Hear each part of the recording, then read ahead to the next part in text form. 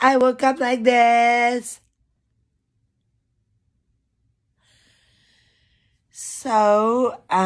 Hi. If you know me, you know this was a joke. Had to. And I'm here before my official video of the week to address something that's been brought to my attention.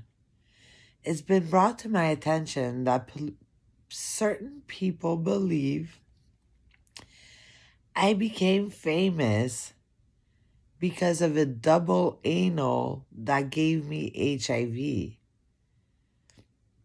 which is so far from the truth. Let me explain. This did happen, but this is not why I became famous. The reason I became famous is that after getting all that mediatic attention, journalists started calling me and putting microphones in my face. And when they did that, I actually had something to say.